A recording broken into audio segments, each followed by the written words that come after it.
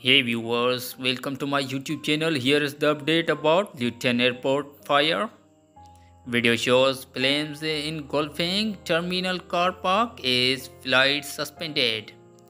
Footage shows flames are raging from a fire that broke out at London's Luton Airport on Tuesday evening, 10th October. All flight operations have been suspended at the airport after the blaze engulfed on its car park buildings.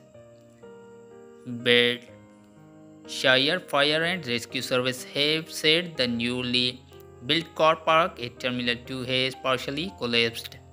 Flights have been suspended until 3 p.m. on Wednesday and passengers have been urged not to travel to the airport.